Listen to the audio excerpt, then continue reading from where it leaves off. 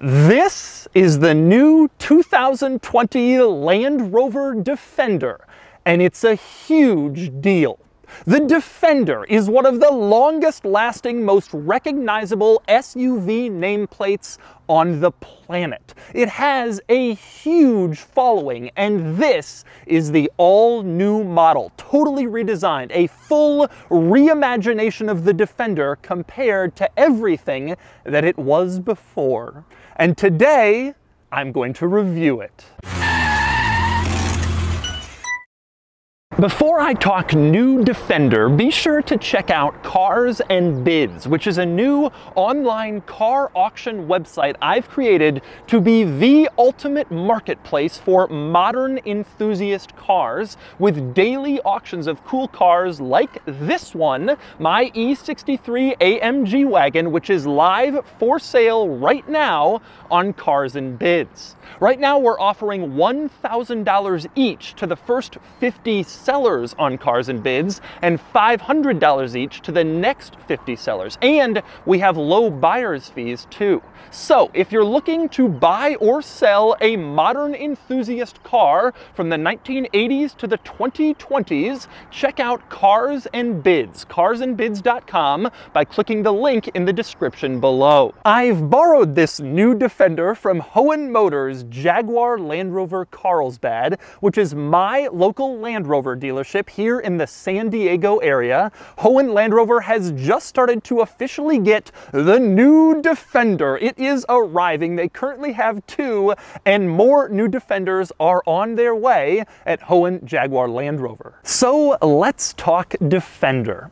The original Defender traces its lineage back to the original Land Rover, which came out in the 1940s. Of course, it was updated and refined over the years, but the same basic principle always held true. It was a simple off-road four-wheel drive vehicle that could handle tough conditions, from farm use to off-roading to rough roads in Africa or traversing the Australian outback. But with changing safety and emissions regulations, the old Defender no longer made sense in the modern world. So Land Rover went back to the drawing board to create this, the new Defender, completely reimagined from the ground up. It's offered in 2 versions. There's a 4-door model, this one called the 110, and there's a 2-door version called the 90. Here in North America, you have a choice between 2 engines. The base engine is a turbo 4-cylinder with about 300 horsepower, or you can upgrade to this one, the turbo 6-cylinder, which has about 400 horsepower. Now, despite its off-road heritage and its premium Land Rover brand name, pricing for the new Defender isn't out of control. A base model starts around $50,000, although this one is equipped to around $75,000 with options. And today, I'm going to review it. First, I'm going to take you on a tour of it and show you all of the interesting quirks and features of the long-awaited new Defender. Then I'm going to get it out on the road and drive it, and then I will give it a Doug score.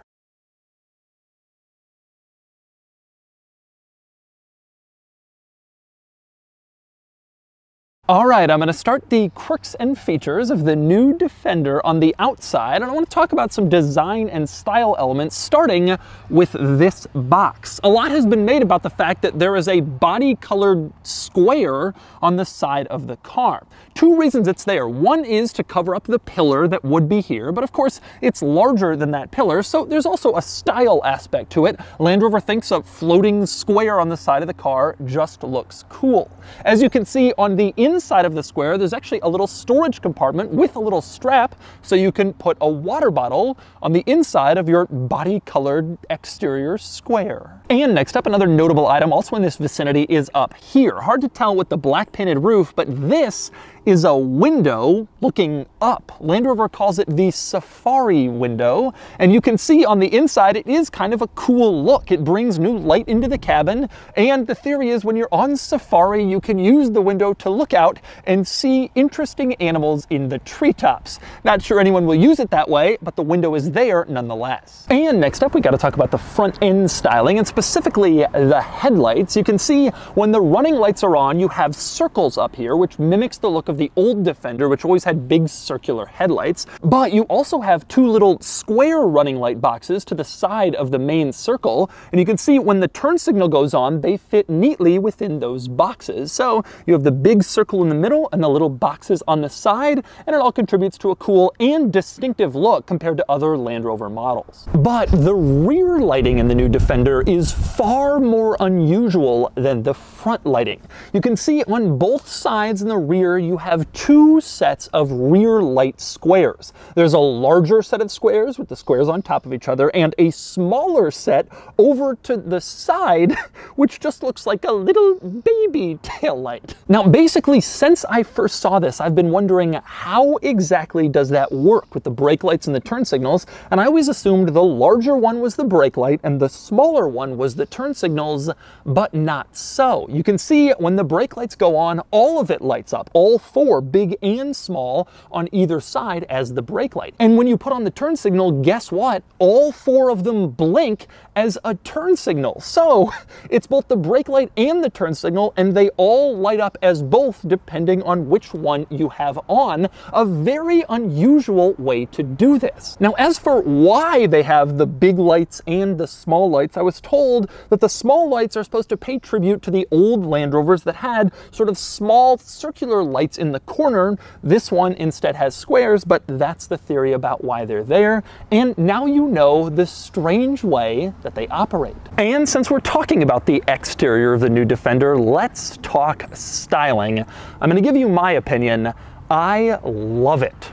Land Rover has made some very beautiful cars lately, but that seemed to me to be a bit of a problem. The Defender is not supposed to be beautiful, it's supposed to be boxy and brawny and muscular, and I thought they would screw it up by adapting other Land Rover design language into the Defender, but they didn't. This is boxy, it has the flared fenders, it has the look of a Defender just brought into the modern era. No, it doesn't quite have the boxy charm of the old one, but it never was going to, with emission regulations and pedestrian safety regulations and crash regulations, but they got as close as they could for a modern vehicle, and I think they nailed it, and I'm really impressed with the styling and the look of the new Defender. And since I'm on the outside, another unusual item with the new Defender is on the roof. You can see this weird shark fin thing. Now, some modern cars have this, usually for like satellite radio reception, but this one has a camera on it. You might be thinking, what is that? Is that where the backup camera is? The answer is no. You can see above the license plate there's another camera. That is the backup camera. So what exactly is this camera on this roof-mounted shark fin? Ah, you see, that camera is one of the tricks of the new Defender because it's for the rear view mirror. Okay, check this out. In the rearview mirror, you look back there and you can see a lot of stuff. Headrest, there's a spare tire mounted on the back, and so visibility isn't great. But flip this little switch and it's all gone. That's because now you're looking at the view from that camera mounted on that shark fin. And the advantage here is when you look in your rearview mirror, you just have a clear vision behind you. Instead of seeing seats and headrests and spare tire and vehicle interior, now you just see what's behind you. It's a brilliant safety feature. Land Rover is adding it to more cars, and other automakers are too, and I think all new cars will have it before long. But there's way more to discuss in this interior than that mirror. And I want to start with the most obvious thing you notice the moment you climb in, and that would be the durability of this interior. Everything is durable. It's not luxurious like other Land Rover models. I'll give you some examples. This is the first edition Defender with all the features. The thinking is you'll pay more for it to have the first one. So it has leather seats, but you can see the leather seats are trimmed with this kind of fabric surrounding them, a very durable material, not some beautiful leather like you might expect on a luxury SUV. And it goes way further than that. On the door panels, no leather. Instead, you have this very durable, almost rubber feeling material that seems like it will never break down or disintegrate. Same deal on the dashboard. You have that same durable material on the top going across the entire dashboard, and below the center screen, the same material appears again. Again, not some beautiful fine leather with stitching, but a durable, off-road friendly material. And check this out. The material around the center controls looks like plastic, but actually it's rubber. You can touch it, clearly feel feels like rubber, that's what it is, another more durable material. This is also true of the top of the dashboard. Kind of looks like plastic, but when you touch it, you can tell clearly rubber, again, a more durable material. And rubber is used on basically every flat surface in this vehicle. You can see this storage compartment at the bottom of it, not plastic, but rubber. And same thing over in this storage compartment on the passenger side, it's all rubber in here. That's in part because rubber is more durable, it'll last longer, but it's also because you can stick stuff there, pens or whatever, and then when you're driving around, it won't roll all over the place as you're off-roading or rock crawling, so stuff will stay where you put it with rubber surfaces.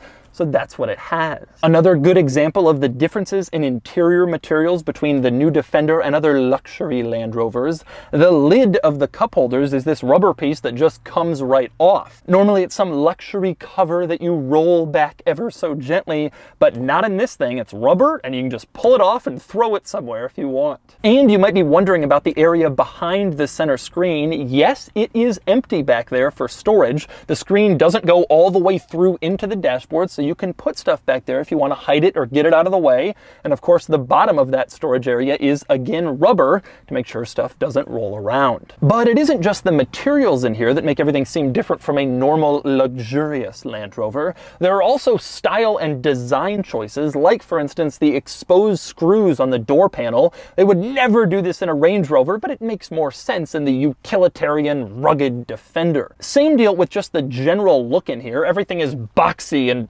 rugged looking. There's no attempt at curves or flowing lines like you might get on a more traditional luxury vehicle. And over on the passenger side, they emphasize its off-roadiness further. For one thing, you have a grab handle. You can stick your hands in here when you're in tough off-roading situations so you don't fly around.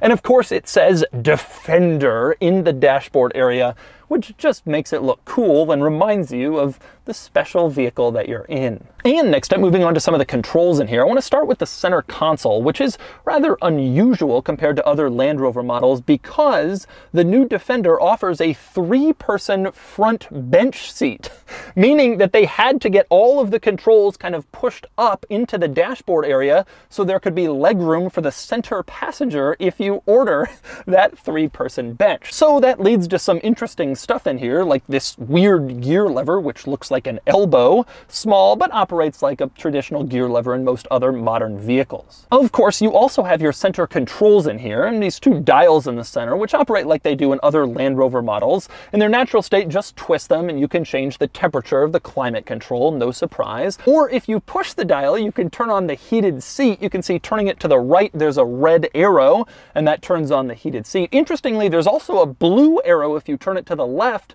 but this car doesn't have cooled seats. It just has that blue arrow to let you know that you could have had cooled seats, I guess. But those dials in the center have more functions than just that. There's a button in the center, and if you push the bottom part, the dial on the right suddenly becomes the fan speed dial, and you can twist it to adjust your fan speed. Push it again, and it goes back to being the temperature dial, so it has multiple functions. If you push that center button on top, then the dial on the left now controls your drive mode, or your drive program, as Land Rover calls it, and you can switch between all of the different off-road programs by using this dial, which just moments ago was your climate control dial. So it's a neat way to integrate various functions into just 2 dials, which allows you to clean up the center control area because you don't need individual controls for all of those things. Now, as for the buttons in this area, over on the left, most of the buttons control various drive functions and primarily off-road functions. The 2 biggest buttons will raise or lower the new Defender because all of these come with air suspension. And it raises really fast. Take a look at this. This isn't sped up, and you can see it's going up very quickly. So if you encounter something that you need to clear, you don't have to sit there and wait for the suspension to go up. It does it instantly. And there are various different heights, so you can add more ground clearance if you're off-roading. As for the rest of the buttons in this area, over on the right, these are pretty much just your climate controls, all of the usual stuff, nothing unusual or unexpected in here. Now, to the right of all of these buttons, you have the stereo volume dial and the button that turns on and and off the radio. That's over on the passenger side because the driver has their own controls on the steering wheel. And next up, speaking of steering wheel controls, the new Defender has electronic buttons on the steering wheel like other Land Rover models have. Now, I've shown you how these buttons work in various different Land Rovers, the Velar I recently reviewed, the Evoque, but the gist of it is the buttons can adapt to whatever menu you're on in the gauge cluster screen. So you can see the buttons display is actually changing depending on what menu you're seeing currently, which is a pretty cool trick. Now, other Land Rover models have these steering wheel buttons in sort of a black piano finish, but in the new Defender, they're plastic. So they don't quite look as nice, but they're going to be more durable and they look a little bit less fingerprinty when you actually use them. And next up, another interesting item up here. As you can see, this Defender has a massive sunroof, a giant panoramic roof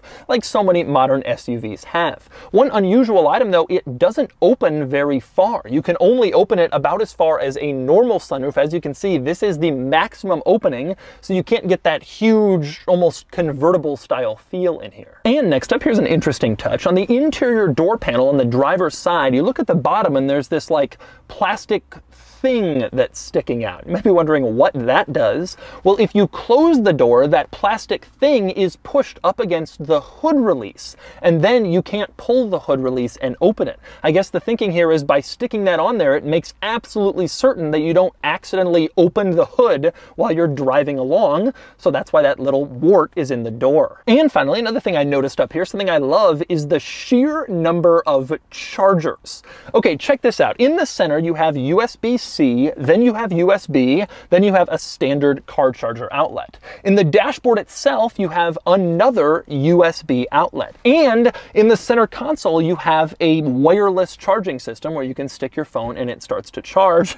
So there's a lot of different charging options in the front of the new Defender, which is nice if you're off-roading far from civilization and you want to make sure your devices are operating. And next up, we move on to the tech, the center screen, where there is a lot to talk about, including some really cool off-roading features. One of my very favorites I have ever seen, a feature called wade sensing. Check this out. In the wade sensing mode, the car will actually measure the depth of the water that you have forded. There are sensors that can do this, and it will let you know if the water is getting too deep for you to continue. No more off-roading with a tape measure and getting out when you see a giant water hole and sticking it in to see how deep it is. The car will measure for you. And check this out. When you raise the suspension, it actually raises the depth of water that you can ford. You can see the amount is increasing because the car is now higher, and so it can go through more water. That is a pretty cool feature, you have to admit. And next up, another cool feature in here is something called low traction launch. If you're in a very low traction mud situation, you just can't get going, you turn this on and the car will launch itself or start off by going very slowly in a way that would be hard for you to do. It will do it automatically to make sure it doesn't get stuck and it keeps going. And next up, another cool tech feature in the screen is the camera system. Shift into reverse, and of course you get a backup camera and a top-down 360 camera. Those are pretty common these days. But you also have this cool around the car monitoring system that will show you an image from like outside the car with the car in it. I love these cameras. More automakers are starting to get them, and it's nice to see it in the new Defender. It makes parking really, really helpful, especially in a stressful situation. And next up, another interesting item in the infotainment system. There's an item marked vehicle dimensions, and you can click on it and it will give you the dimensions of your vehicle. I mentioned this in my review of the Range Rover Velar. Still find it to be very odd. It shows exactly how long you are, tall, all that stuff. Interestingly, when you raise the suspension, you can see it actually changes the dimensions to let you know, okay, here's how tall you are now. So if you're worried about clearing a low parking garage ceiling, you can go in there and see just how tall your vehicle is in its current state. Mostly though, what I want to say about this center screen is that it's really really impressive. It's not the largest screen in the industry, not even close, but it is very intuitive to use, very easy with good displays, and tremendously responsive to your touch, just like a smartphone, and a big departure from other Land Rover models where you have to press the screen pretty hard to make it absolutely certain that's what you want to do. Instead, this operates like the smartphones we're all used to, and it works really well. And I'm very impressed with this infotainment system. And next up, we move on to the back seat in the new Defender, and there's a lot to discuss back here. For one thing, once again, it is very utilitarian back here. Just look at the floor. Now, obviously, you can get carpet floor mats to put on here if you want, but a lot of cars have like a built-in carpeting, and then you put the carpet floor mats on top of that. Not the new Defender. This is plastic and rubber. This is stuff that is designed to get dirty and wet when you're off-roading. You can tell this is no G-Wagon, no ultra-luxury off-roader. This car is built for more utilitarian off-road purposes. Now, one thing I'm really impressed with back here is just how good the interior room is in the rear seats. There's a lot of space back here. Of course, I was expecting there to be a lot of headroom because this is a boxy car, and that's one of the benefits. And indeed there is. There's inches between my head and the ceiling, but it's not just that. I also have a lot of leg room. The passenger seat is where a normal adult would sit, and I have several inches for my knees. This is a roomy back seat in this car, more than I was expecting given that it's not that big of an SUV. Also, back here, mimicking the front, there is an insane amount of places where you can charge stuff. In the middle, you have on the outsides 2 regular car chargers, and then on the inside you have 2 USB ports. So that's 4 charger outlets just there. But on the backs of the front seats, slide this little door and you have another USB charger there on both sides. This is, of course, for an iPad or a tablet. You also have a little area where you can stick a mount, and then you plug it into that charger and your kids can watch it on a mount instead of in their lap. But either way, a huge number of charging possibilities in the second row. And next up, another feature I really like in the new Defender and a lot of new Land Rovers is the door-mounted blind spot monitor. This little pad here is a blind spot monitor, and when you start opening your door, it lets you know if something is coming up behind you like a cyclist, and it will warn you, and that way you won't accidentally open up your door into a cyclist or traffic and hurt them or damage your car. It's a really good idea integrated into the front and rear doors in the new Defender, and more cars should have it. And next up, here's another interesting feature back here, the rear seat climate controls. You can see you turn the dial to change the temperature, and the center dial you can change the fan speed. The odd thing is there's only one rear climate zone back here, even though there are 2 rear climate temperature dials. So when you twist them, they're always on the same temperature, and you can't make them different temperatures. In fact, the sync button is grayed out back here. This is the button you would press to unsync the dials and allow you to change to different temperatures. You don't have that option. Instead, you have 2 separate dials that will always have the exact same function.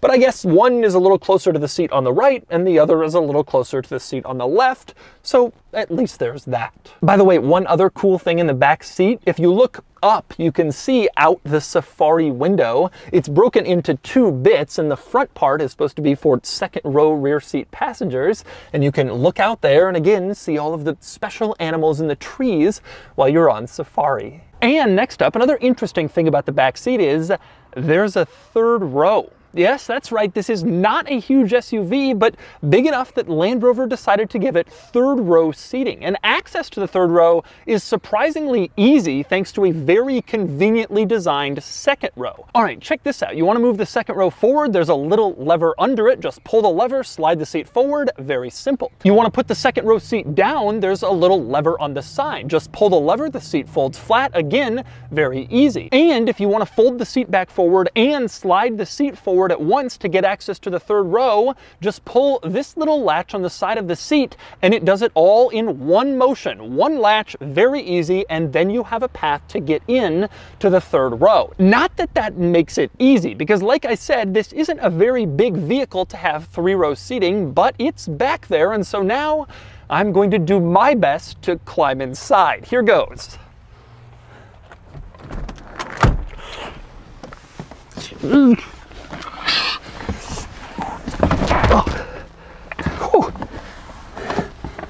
That Okay. Well, I got in basically by throwing myself back here, but I'm in, and I gotta tell you, this is about the tightest third row seat I have ever been in any vehicle. I can only remember the Mercedes GLB having a tighter third row, but it's back here for very small children, never adults under any circumstances. And the third row isn't just tight because there's nowhere to put your legs, it's also kind of claustrophobic because of that body-colored box I showed you on the outside. On the inside, it takes away a lot of your window back here and it makes it feel even smaller than it is. But at least you get that little storage area with the strap. Not really a great trade-off. With that said, it's worth pointing out that the Safari windows do help back here. You get more Safari window in the third row than you do in the second row. It's a little bit larger, and it makes it feel a little bit lighter and airier, which helps combat the claustrophobic feeling. Also, I'm surprised to report that for such a tiny afterthought, rarely going to be used third row, you have some pretty good amenities back here. For one thing, you have climate control. Although you can't change the temperature, that's done up front, but you can adjust the fan speed, and it comes out the vents and keeps you cool or warm. You also have cup holders back here. There's a cup holder on each side, which will be nice for rear seat passengers, for kids riding in the back. And you have charge points back here. You can see on the side, you lift this up, you can plug something in. Same deal on the other side. So you have two separate chargers and two cup holders, which is nice and practical considering how small this third row is. And next up, we move on to the cargo area where there's more interesting stuff to report. For one thing, the cargo area door opens to the side like this, not up because the spare tire is on it and it would be way too heavy to lift up a tailgate, so it opens to the side. Now, unfortunately, it opens to the wrong side for here in North America. It opens up to what's typically the curb side, so if you're loading stuff in from the curb, it makes it more difficult to do that. But this is a British car, and this is the right way for the door to open in the British market. Some automakers will actually create two separate rear ends depending on whether it's a left-hand drive or a right-hand drive country, but that isn't the case here. But anyway, back to the cargo area. You fold down the seats back here, and you can see that once again, Land Rover has used a tremendously durable material. You don't have carpet lining this thing or any sort of leather. Instead, you have this plastic thing with this pattern on it intended for throwing muddy boots or a wet wetsuit or whatever you might want to do when you're going off-roading or living your active Land Rover lifestyle. Now, one thing I find especially cool back here is that when you have the third row seats folded down, you still have access to all of the third row stuff. For instance, those cup holders were not part of the seats. Instead, they're anchored to the side of the cargo area. So when you have the seats folded down, you can still use them if you're tailgating, which could be useful. Same deal with the climate controls. You still have easy access to the fan dial back here. So if, for instance, you put a dog in the back, you can just turn up the fan, the climate controls, and your dog will stay cool or warm. And there's tons of charging back here, even beyond those little charging ports I showed you on the sides of the seats. You also have another charge port on the bottom on the side of the cargo area, and on the other side you have a household style electrical outlet back here. So you're tailgating with your Defender, you can plug in your toaster. Next up, a couple of other noteworthy items back here. One, you can raise or lower the suspension from back here. These little buttons on the side of the cargo area, you can push it and then lower the vehicle. If, for instance, you're loading in something very heavy to the cargo area and you just can't lift it up high enough,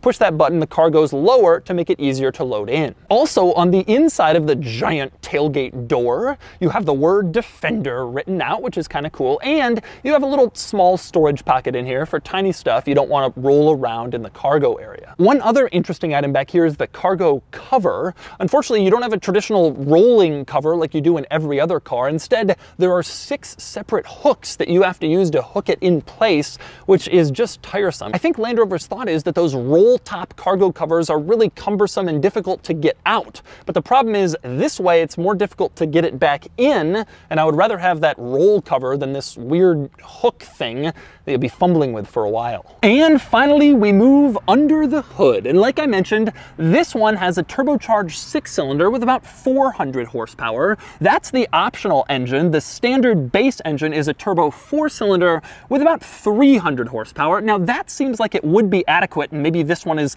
muscular, but I guess we'll find out when I drive it.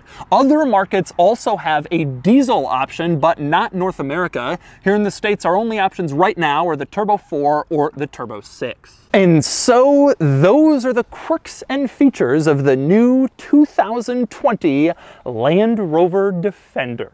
Now it's time to get it out on the road and see how it drives. All right, driving the new Defender. I've been so excited to do this ever since the old one went away and they said there'd be a new one, and I've been waiting and waiting. It's been years. First thing you notice when you get behind the wheel is undoubtedly great driving position. You sit up high, you're tall. It does not feel like a low crossover. This isn't a Mazda CX-5. This isn't a Honda CR-V. People always used to say the old Range Rover Classics had a king of the road driving position. That's kind of what this feels like. I also personally really do like the interior. You don't have those really high-end luxury materials like you do in a Range Rover or in a G-Wagon, but you also get the price break. And frankly, Land Rover's argument would be that's not the purpose of the Defender. The Defender is not a G-Wagon. It's not a luxury, suburb car. It's intended for actual use, and they've clearly built it with that thought in mind. Now, this is the 6-cylinder. Don't have access to a 4-cylinder yet. 300 horsepower to me seems like it ought to be enough, but this one has 400. All right, I'm gonna floor it here. Yeah, pretty good. Very smooth.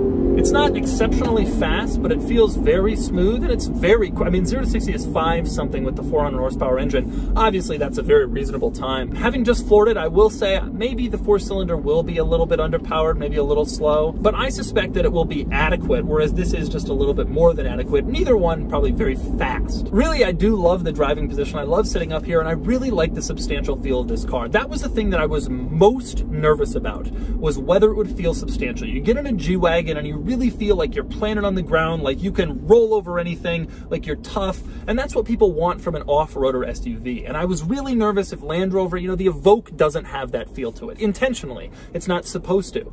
But I was really nervous that Land Rover would screw up that part, and it doesn't feel like that. This does have sort of that substantial planted, like I could roll over that curb type of feel to it, and I like that. One other thing I am surprised about and impressed with this car, it's smooth. It feels very smooth. I'm not exactly sure the wheel size on this particular one, 20, 21, something like that.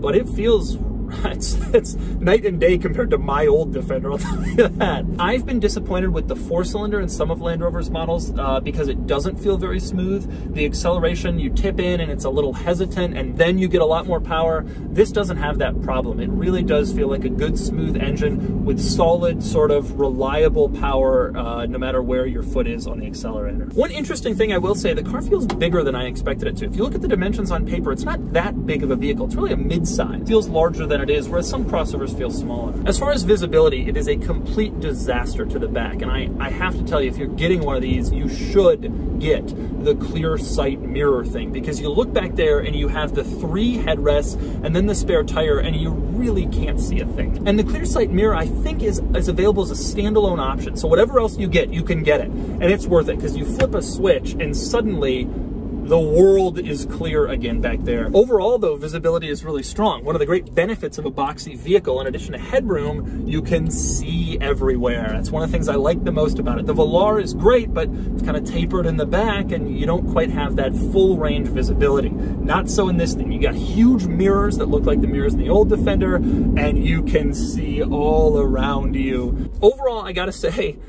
this is better than I expected. I liked how it looked.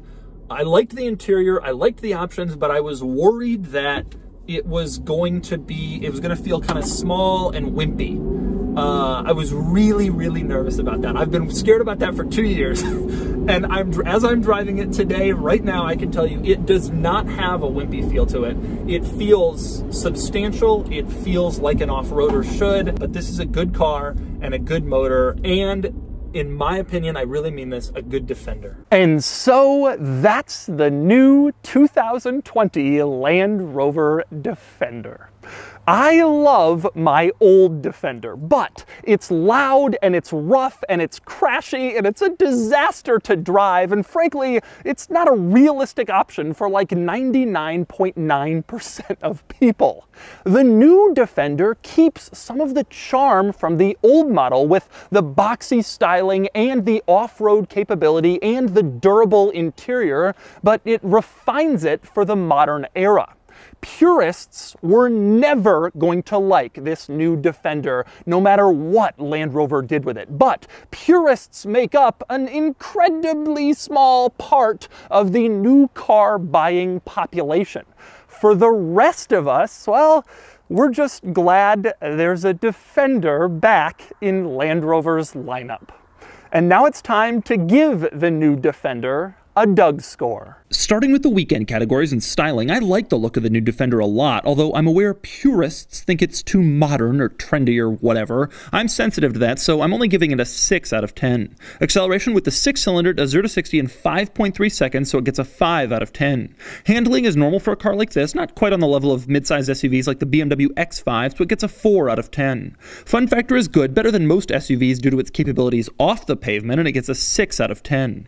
Finally, cool factor, and this is quite cool right now, being the hot new thing and the revival of the Defender. It gets a 6 out of 10 for a total weekend score of 27 out of 50. Next up are the daily categories and features. It's well equipped, but it misses out on some modern high-tech stuff like basically any level of self-driving beyond adaptive cruise control, and it gets a 7 out of 10. Comfort is impressive considering its capabilities and its rather rough riding heritage with the old Defender, and it gets a 7 out of 10. Quality is only okay. The interior is fine for what it is, but Land Rover reliability is always a fear, and it gets a 6 out of 10. Practicality is good with a huge cargo area, roomy seating, and an available third row, even though it's small, and it gets a 9 out of 10. Finally, value, and it's a pretty good one. A highly desirable, revived brand name with a starting price of around 50 grand. I was worried it would be twice that. It gets a 7 out of 10 for a total daily score of 36 out of 50. Added up in the Doug score is 63 out of 100, which places it here against some relatively close competitors and other new Land Rovers. I like the new Defender more than I expected, and I think it could be great as a family car or an off-roader. And despite the hate from purists for no solid axles or body on frame, it's highly capable off-road and well-mannered on-road to appeal to a broad spectrum of buyers.